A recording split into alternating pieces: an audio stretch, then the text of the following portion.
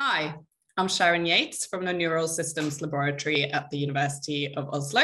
And for this tutorial, I'm going to introduce the QUINT workflow. So what is QUINT?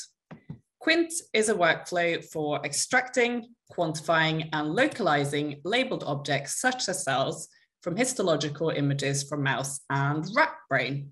The workflow takes advantage of three-dimensional digital atlases and machine learning technology to enable standardized regional quantification without the need for more time-consuming methods such as count estimates by stereology. As output, the QUINT workflow produces a series of reports and coordinate files that can be visualized with our 3D Atlas viewer. The QUINT workflow combines several open access tools shared on the EBRAINS platform and takes you through a series of steps, including linear and non-linear registration of the images to a reference atlas with the QuickNII and VisuAlign software, extraction of the labeled objects with the ilastik software using machine learning algorithms, and the quantification of your objects per atlas region with the Nutil quantifier software. And in this tutorial, I'll give you a quick demo of each of the steps involved and hopefully encourage you to consider using it for your own research. Okay, so let's get going. Currently, QUINT is available for the Waxholm Space Atlas of the Sprague Dawley Rat, versions 2, 3, and soon version 4, and the Allen Mousebrain Atlas Common Coordinate Framework version 3, and we have both the 2015 and 2017 versions. The tools work on 64-bit operating systems, Windows 7 or later. And before you start, you'll need to prepare two sets of images with different resolutions, one for registration to the atlas and one for extraction of your objects. And the reason that you need two sets of images is because the QuickNII and ilastik software have different input requirements, which I've described in more detail in our user manual. Once you've prepared your files, you're ready for the first step of the workflow, which is registration to the atlas. To open the QuickNII software, download the version that corresponds to the atlas that you want to work with, in this case, the 2017 version of the Allen Mousebrain Atlas, and click on the executable file. You'll now see a main window for viewing the sections and the atlas. To load your images, click on Manage Data and load the XML or JSON descriptor for your image series. Instructions for generating this file are included in the user manual. You're now presented with a list of images, so click on one of these. This takes you back to the main window where you can toggle between the section and the atlas and can view different versions of the atlas. And the Nutil template is particularly useful for seeing the cell layers. At this point, you want to find the approximate position of the section in the atlas. And you can do this by adjusting the cutting plane in the sagittal, coronal, and horizontal views, and by adjusting the size of the atlas and position with this navigation panel.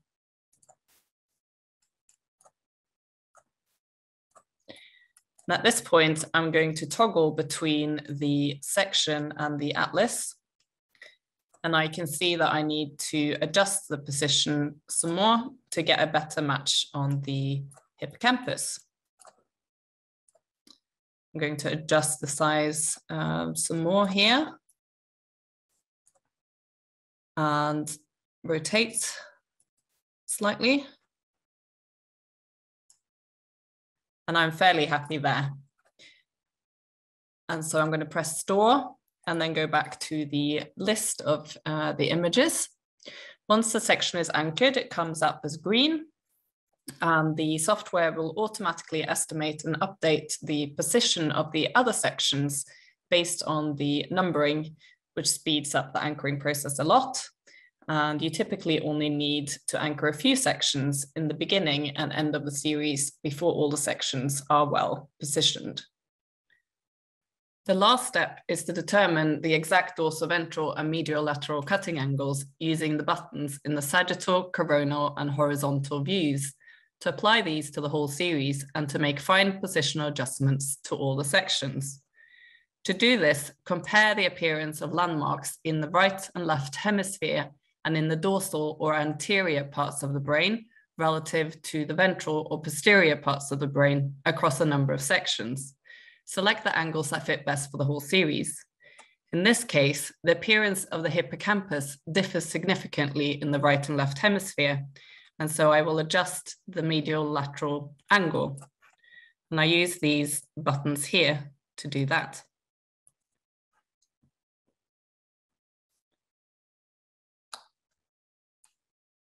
That's better.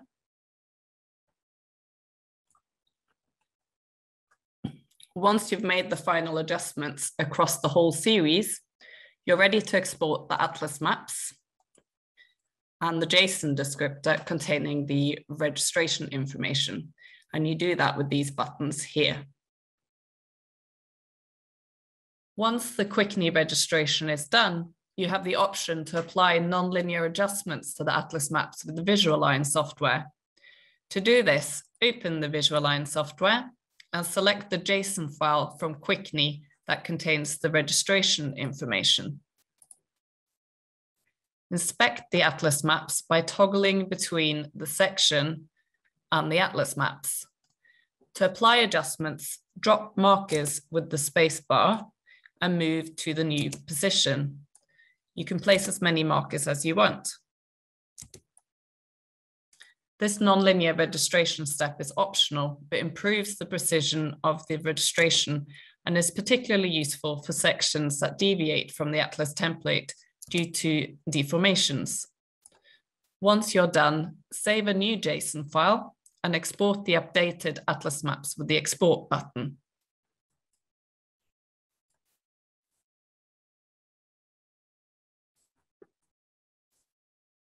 Okay. For the second part of the workflow, you open the ilastik software and select pixel classification. You then save your project file in the same location as your images. Next, you upload some training images. And these are basically a selection of the images that have labeling that is representative of the labeling in the whole series. And then you go to feature selection to select the features to include in your algorithm. And I generally select all the features here, and you can refine this later if you wish. And then you're ready to train your classifier. At this point, I generally create two classes. So a foreground class representing your labeling and a background class for the background. And then you're ready to place annotations on the image. And so you zoom in and label some example pixels of each class. And it helps to be really specific with your labeling here, because a lot of this process is actually about defining the boundaries between the labeling and the background. And once you place some annotations, you can press the live update button to inspect your predictions. And there are a lot of different overlays you can switch on and off to inspect the final output. And I'm actually quite happy here. At this point, you would generally scroll around the image and apply more annotations if necessary. And you can also switch to another training image in the series and apply more annotations as required. Next, you're ready for export of your segmentations. And so you select the simple segmentations here and export all to apply the classifier to your training images, or you can go to the batch processing applet to apply the classifier to your whole image series. Process all files.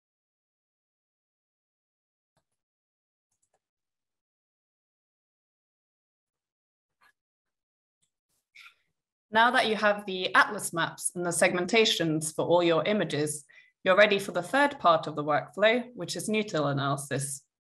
To open the Nutil software, press the Nutil CMD file and select Run.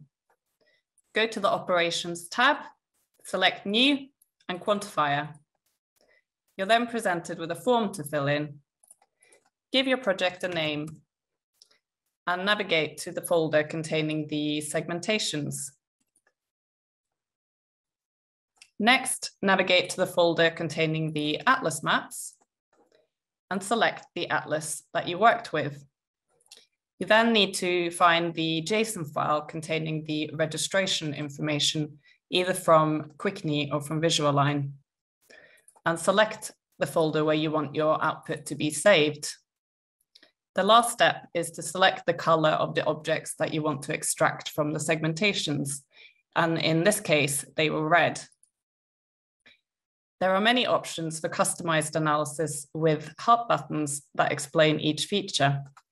The advanced settings are pre-filled. You can go in there and change those if you wish. Once you're happy, you save a copy of your parameters in a Nutil file for your own records and press Start to run the analysis.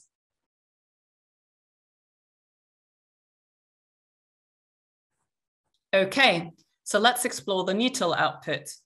Nutil generates a series of reports with object counts and percentage load per atlas region that can be used to generate all sorts of plots.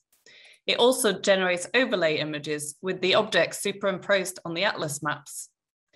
And finally, it generates coordinate files that can be opened with Mesh View to visualize the extracted objects in 3D atlas space.